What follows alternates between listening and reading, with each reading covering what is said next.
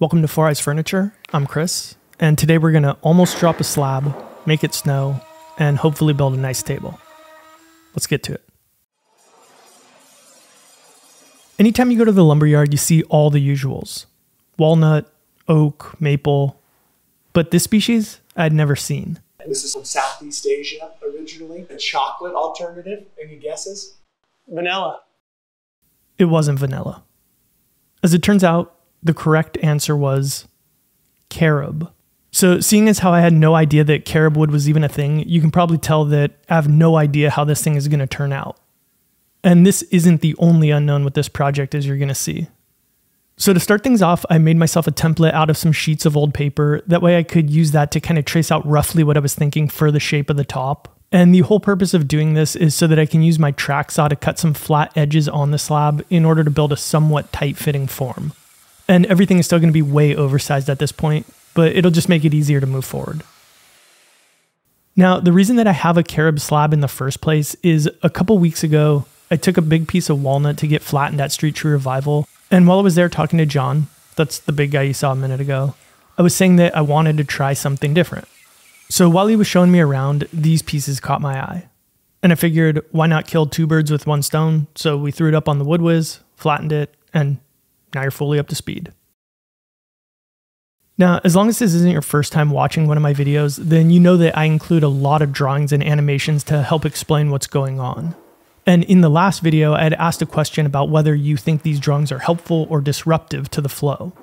And a ton of you commented, and it was overwhelmingly in support of keeping the drawings in, which made me really happy because making the drawings is one of my favorite parts about making these videos. Well, I wanted to try something new, and I was pretty nervous about this because I was worried that it might come off as self-important or something like that. But anyway, what I wanted to do was try to sell the drawing for the piece that we're building in this video as a one-of-one signed piece of artwork to raise money for charity. And here's how that played out. I made a post and explained the situation, the charity, and all that, and put together a quick website for a silent auction. I gave people 7 days to put in their bids. Highest bidder wins. Now, I don't know what month you're watching this in, but I built this project in October, which is Domestic Violence Awareness Month. And in the end, I was really happy to be able to donate this money to an awesome local organization. So the winning bidder was a fellow named Michael, and he enabled us to raise $360 for the Women's and Children's Crisis Shelter. So a big thank you to Michael and to everybody else who put in bids. And this is something that we'll definitely do again. All right, so here I'm putting a sealer coat on the slab before we pour epoxy. And I'm just gonna come right out and say it, but I hate the way that this slab looks right now. It's just way too orange and rustic for my taste. And I guess this is the downside of going in blind on a project. But at this point I couldn't really turn back, so throughout this entire part of the project I was just kind of brainstorming, thinking about things that I could do to try to downplay the color. So we'll definitely be coming back to this. Now, if you want to succeed in woodworking, for lack of a better word, you have to be anal. And in no place is that more evident than building a good epoxy-tight form. And at the risk of spoiling things, you're going to see that for the first time in my form building career, I sprung a leak, despite building what I think was a pretty good form. So I guess the question I should ask myself is there a flaw in my technique? And will I change anything? And my answer is no, and probably not. And that's because this workflow has been really easy and pretty foolproof, which I can vouch for because I'm definitely a fool. But the quick and dirty tutorial would be cover melamine and tuck tape, attach the sides with screws and a silicone barrier, and as long as you're somewhat thorough, you shouldn't have any issues. And 90% of the melamine should still be usable for at least a few projects. Now, that's not to say that you should try to rush it or slap things together. You can see in these shots that I take extra steps like roughly centering my screws across the thickness of my side pieces and cutting some extra angles on the pieces if there's a weird junction to help get better overlap, which is honestly probably overkill, but what can I say? It's the woodworker in me. I've got that better safe than sorry mentality, which is honestly a good thing because unless you've worked with it, you might not realize how viscous or unviscous, whichever one means thin, you might not realize how vatskous epoxy is. For example, the Thickset Fathom, the epoxy that I'm using here from Total Boat, most people would probably think that it's a Mrs. Buttersworth consistency, But in reality, it's much more like water, which is a good thing for slab tables. And actually, that brings up a comment that I've gotten a handful of times over the course of the last couple videos where people have either said that I should, or asked why I don't, use a vacuum pot to remove air from the epoxy before I pour it to avoid getting bubbles. So here is why I don't. First, I'm lazy and that would be an extra step. But second, and more importantly, I don't think that it would actually do any good. So like I just mentioned, the epoxy is very thin and it's designed to be able to pour up to 2 inches thick in a single pour. And the setup time is very long. And thanks to those two things, any bubbles that show up have plenty of time to rise to the surface and pop on their own. And speaking of the bubbles, where they're coming from when you pour really isn't the epoxy itself, but the slab. The slab's full of little cracks, nooks, crannies, and those are all full of air. So I think to actually make a vacuum do anything, you would need to have the entire form with the slab and liquid epoxy in a vacuum. So you'd need a big pot. Now, I'm no epoxy scientist, so I could be totally wrong about all of this, but one thing that I'm definitely right about was my first point, which was I'm lazy. So all of that slow motion bubble popping, I hate to admit it, but it's all just for show. It just looks good in video, but it's pretty unnecessary. And I almost forgot my leak. So despite being super meticulous building my form, where I went wrong was using leftover pieces of melamine that had some brad nail holes in them. And there was one spot where the hole and the tape didn't overlap. And there you go. First leak. Thankfully, nothing that a quick little dollop of flex paste couldn't handle. Also, for those of you who watched the last video, you'll remember that I introduced my extra epoxy project that I've had cooking for a few months, and a fly offed himself in there. Well, it happened again. 2 flies this time.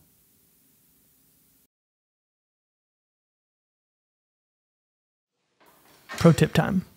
You might be wondering why I covered an entire 4x8 sheet of melamine and tape if I was only pouring epoxy in a slab that took up a fraction of the sheet.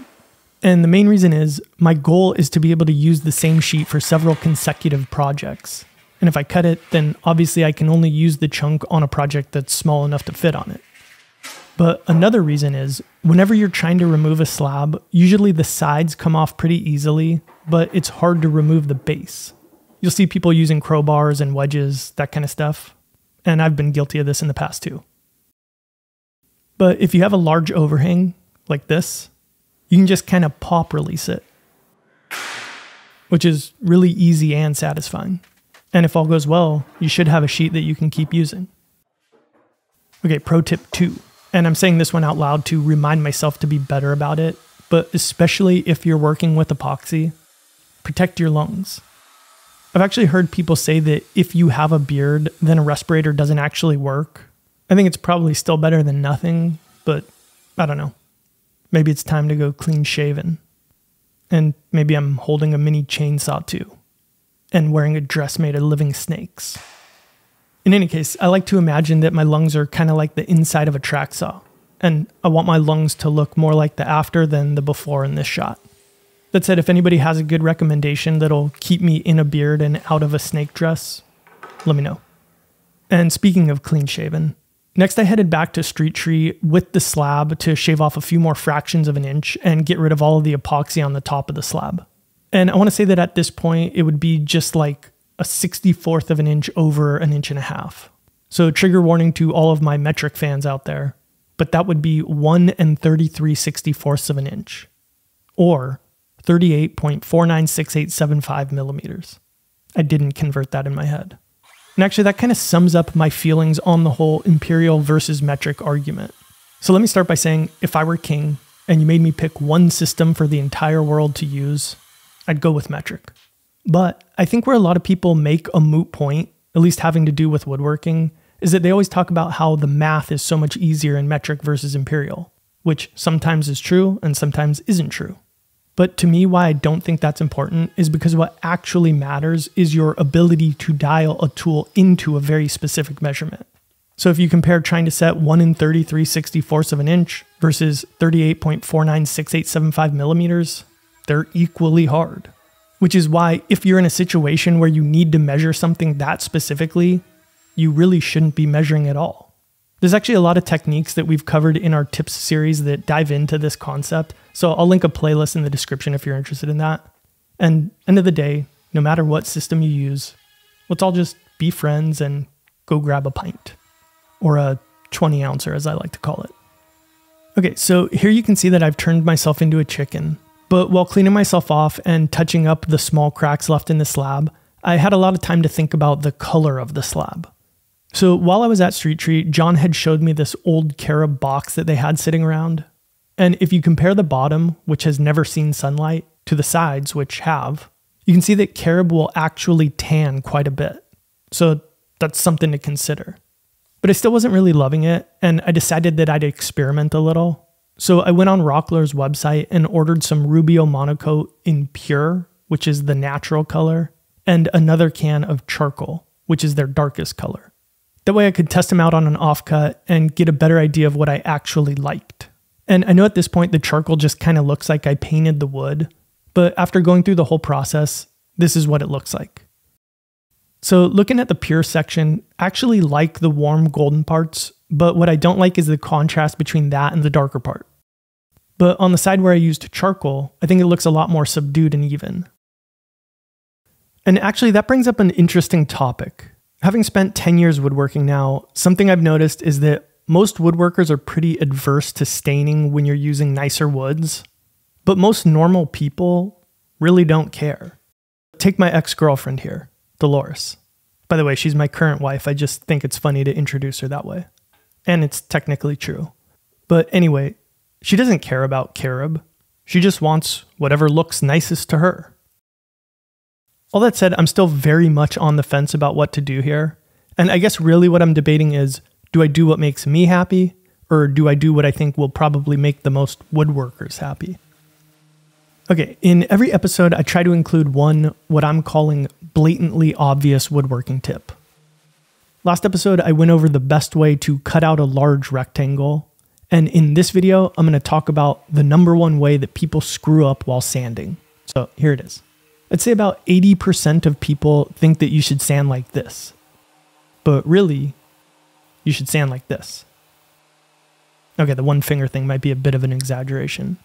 But basically, light pressure and let the sander do the work. And I like to take lengthwise passes to cover the entire piece, and then widthwise passes. And the irony is that moving slow and methodically like this doesn't take any more time, and you end up with a better result. Actually, there's a saying that I think originates from the military, and that is, slow is smooth, and smooth is fast. So therefore, by the transitive properties of sanding, slow is fast. And honestly, this is a concept that's true in so much of woodworking. Personally speaking, I can tell you that the bulk of the time that I mess up, it's because I either rushed or tried to cut a step short, and it ends up costing me more time in the end. Like here, I could have tried to route this entire round over in one super heavy pass instead of 5 passes, and I would have saved 5 or 10 minutes. But I'd be way more likely to have tear out, which will take way more than 5 minutes to fix. And I know that's not as sexy as a lot of the tips that people like to share, but it's honestly way more useful than a lot of the bull tips that you'll find if you search here. So just remember, go slow, take it easy, you'll be fine. Thank you SimpliSafe for sponsoring this video. I've had SimpliSafe for over 3 years now, and I'm sure you've heard of them, but just in case, they make home security systems that are easy to set up, intuitive to use, get delivered right to your door, and that make sure your home is protected 24/7 by SimpliSafe professional agents who are ready to dispatch authorities if it's ever needed. So I started off with just the basics: window and door sensors, glass break sensors, and interior cameras. And I've since added their video doorbell, smart lock, and outdoor wireless cameras, which is awesome. It's super easy to install, has a 140-degree field of view, 8x zoom, a built-in spotlight with color night vision, and even 2-way audio so you can communicate through it and keep an eye on things around the clock.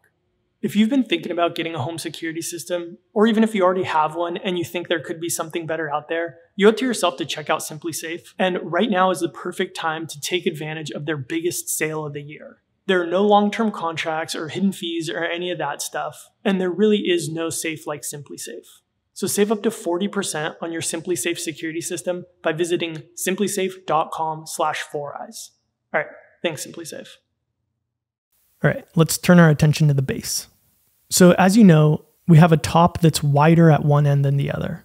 And I wanted to go for the sort of four-legged spider table design that I pretty naturally gravitate towards. But that meant that on this one, I needed the legs to be closer together at one end and further apart at the other. So I wasn't really sure exactly how I was going to go about this. And as you're going to see, the material that I ended up using made that decision for me. But regardless of that, the basic idea is that where the pieces cross over or intersect can't be in the middle, like on a normal symmetrical table. It needs to be biased towards the narrower end where the legs are closer. So the wood that I'm using here is another first for me, and it's called red Iron Bark Eucalyptus. And these pieces are actually from salvaged trees right here in my hometown of Whittier. Now, since this was a first for me, I figured that a good place to start might be seeing what the wood actually looks like. So here I'm just cleaning up one of the pieces and then squirting some water on it, which will give me a pretty accurate idea of how it's going to turn out. And here you can see just how different a clean piece looks compared to the dirty boards we're starting with. Now, something you probably noticed is that I'm starting here with a bunch of relatively small chunks of wood compared to how I normally do it, where I start with much longer, wider boards. And that meant that I had to build the base in a different way. And I knew that I was going to need one really chunky piece in particular that's going to act as a sort of bridge connector piece. So I started off by gluing two pieces into one thick block, and we'll just set that aside to let it dry. So this base is going to be made out of three shapes: a leg shape, a stretcher shape, and the previously mentioned bridge connector shape. And they need to be really accurate, so I'm going to start things off by making myself a template for each of these shapes. So I'm only going to show the workflow for creating the bridge piece because it's always the same. I draw it out, then I use a combination of a bandsaw and sanders to get the piece shaped exactly how I want it. And a second ago, I said that this piece needed to be really accurate, and I guess that was kind of a lie, or I misspoke. So actually what it needs to be is repeatable. The only parts of the template that need to be accurate are wherever two of them meet, the faces that'll end up getting glued together. Everything else is just for looks. So whether an angle is 14.7 degrees instead of 15, or a radius is 15/32 instead of a half an inch, it doesn't matter. Literally this, the part I'm pointing to here, is the only part that matters, functionally. Okay, so you know that I'm starting with a bunch of small pieces, and I guess that begs the question, why do I have a bunch of small pieces? And the reason is, what I'm using here are, for lack of a better word, rejects. And that doesn't mean bad pieces. It just means not good enough for a very specific purpose. So let me back up for a second to explain. So just like the slab, I got these from Street Tree Revival. And just from their name, you can probably guess what they do. But to fully explain, when a tree needs to be removed, whether that's because of a storm or disease or any other reason, they do what they can to salvage it. It's honestly a really great thing, and it's also a cool narrative that brands want to be a part of. And one of those brands is Taylor Guitars. And none of this is sponsored, by the way. But if anybody from Taylor's listening and wants to send me a guitar, I will gladly accept it. But anyway, a few weeks ago, they announced a new model that uses this wood, though it's slightly rebranded as Urban Iron Bark instead of Red Iron Bark Eucalyptus, because I guess it just sounds cooler. Anyway, to get back to these being rejected pieces, these are the pieces that fall just short of being guitar quality. So by no means bad wood, just not good enough. Kind of like FC Barcelona point guard Rokas Jakubatas. Not NBA quality, but would beat the shit out of the best guy you went to high school with. Okay, so what I've been doing so far is cutting all of the flat edges on my base pieces. So for example, I was using the Craig ACS track saw to cut these edges. And then I used my table saw with a quick sled setup to cut all the joint faces. And once we've gotten to this point, the next step is to glue up the legs and the stretchers into 4 sub-assemblies. And to do that, we'll just use a domino and some wood glue. And dowels or any other alternative would be totally fine here. Then by the next day, everything should be dry enough that I can use my templates to retrace the shapes onto my workpiece. And then I'll use a bandsaw to cut off the bulk of the material, making sure that I stay on the outside edge of my marker line. And that's because to create the final shape, I'm going to tape my templates onto my workpiece and use a router with a templating bit. So basically I'll work my way down as far as I can in a couple of passes. And then for my last pass, I'll switch over to using a flush trim bit. And I happen to be doing this on a router table, but this could be done handheld as well. Next, I'm going to have to do this exact same process for that bridge connector piece. But since it's all the same, we'll just kind of gloss over that. And then I'm going to use that same plywood sled again to cut my remaining crucial faces. So those would be the top of the legs, where the tabletop will actually rest. Then the feet on the legs, where the earth will rest. And then the faces on the bridge connector piece, where nothing will rest. And as luck would have it, when I was making the piece, I exposed this huge knot hole, which I had to fill with epoxy, so that set me back a few hours. But once everything was dry, I could cut in more dominoes and assemble everything. And this was the part of the base that I was the most unsure about going in. Basically, I wasn't sure how I was going to clamp everything together. And that's because normally when I make a base like this, I use a half lap joint, which is really easy to clamp together. But here I'm not, obviously. So I did a few dry runs and found that for the first two legs, I could use one clamping block and reference the center of the bridge connector's joint face, and that would give me good even pressure. For the second pair of legs though, I couldn't do that anymore. But what I found was that if I sandwiched the stretcher piece between two clamping blocks and then clamped another pair on the back of the legs at the same height, I could use two clamps to get even pressure again. And these clamping blocks are a lifesaver, and I wish I could tell you where to get some, but unfortunately nobody makes them anymore, which is why we've even resorted to making some out of plywood. But if anybody does know where I can get these, let me know, because I want more. Now, a question that we get with pretty much every project at this point is, will there be plans for this one? And as is the case with a lot of the slab projects, for this one, no. And that's just because it's too specific to the top. That said, if you want to build something very similar to this, I'd recommend that spider table project, of course. It has a pretty similar look, and the construction methods are a little more universal and adaptable to more projects, so I think it's actually a better teaching tool. So for anybody interested in that, I'll throw a link in the description so you can go check it out. Next, I needed to figure out how I was going to attach the base and the top together. And at its simplest, I knew that I was going to need to use some kind of attachment plate. So I had this piece of 6x6 by 1/4 inch aluminum sitting around, and I figured I could start by cutting that into 4 strips. So I'm kind of just flying by the seat of my pants here, trying to figure out what's going to work. I was pretty sure that I was going to want a screw hole at the center of my plate and to know where the center of the tops of my legs were. So I just started out by doing that and then assumed I'd figure it out from there once I got to that point.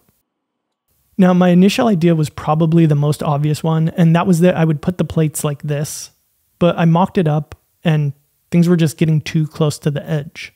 So another idea was to rotate them 90 degrees, but then I realized that I wouldn't be able to access the screw holes because of the stretcher and the angle of the legs. So the solution for me ended up being the original orientation, but protruding towards the center of the table. So you know how a lot of times when you watch a video here on YouTube, the person will do their introduction and then they'll say something like, "Hey, real quick before we get started, if this is your first time here, smash that subscribe button and give this video a like to help the channel grow." They always say it so matter of fact, and maybe they know something that I don't, but I've been YouTubing for like 6 years and I could not look a person in the eye and tell them with any confidence that that's true. So rather than asking you to hit the like button and the subscribe button, though if you want to, it is appreciated and I'm sure it doesn't hurt, what I'm going to do instead is just thank you for clicking on this video in the first place, and more importantly, for sticking around to actually watch it. That is what makes a channel actually grow. It's the people watching it, not farming clicks. It's you genuinely showing an interest and sticking around to watch something. So thank you for doing that. Hey, sorry to interrupt real quick, but I was editing everything together and I was thinking about the fundraiser that we did earlier in the video, and I had a thought that let's try to do something bigger. So here's the piece that I'm planning on building next. It's going to be a hall table. The base is going to be made out of white oak, and the top is going to be made over a chunk of the leftover walnut slab that I used in the last video. So I'm going to throw a web page together. I'm going to have a link in the description, and anybody's interested can go bid on that. All of the profit's going to go to a charity, and hopefully we can do something big. Okay, I'm going to go back to editing this one. Okay, so I've run out of time. I'm sanding the top through the grits, and I can't put it off any longer. It's time to decide how I'm going to finish this slab. Do I go with the pure, or do I go with the charcoal? And I'm going with the charcoal. So I know there's going to be some people that are going to say, why'd you ruin such a beautiful slab? And I get it. And those people aren't wrong for thinking that. But at the end of the day, unless somebody is paying me to make something to their specifications, I'm going to make it to my specifications. And I look at it this way. Worst case scenario, if I hate the way that this thing comes out, I'm only a couple of days work away from sanding off the finish and redoing it. But if I don't go for it, I'll always wonder if I would have liked it more. And I'll find myself in this same situation again at some point, so why not just find out now? So that takes us to the next question, which is, what do I do about the base? So here is what that wood looks like finished.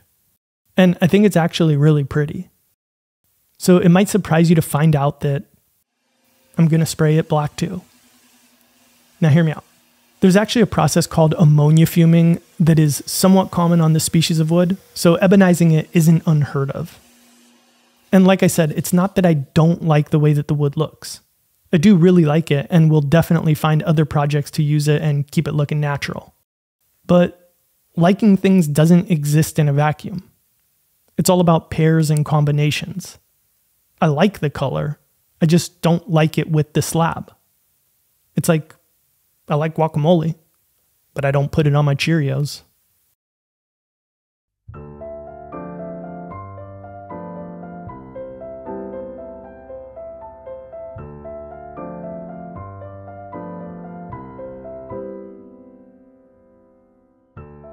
I know that some of you might not like what I did to this piece. And yeah, well, you know, that's just like your opinion, man. And if the dude has taught us anything, it's that we shouldn't confuse opinion for fact. A fact is something that's proven to be true. And an opinion is a belief that you have that doesn't have to be based on fact. And we all know that famous saying about opinions and what they're like. Pie between onions. I guess technically it's this kind of pie, but thanks for watching.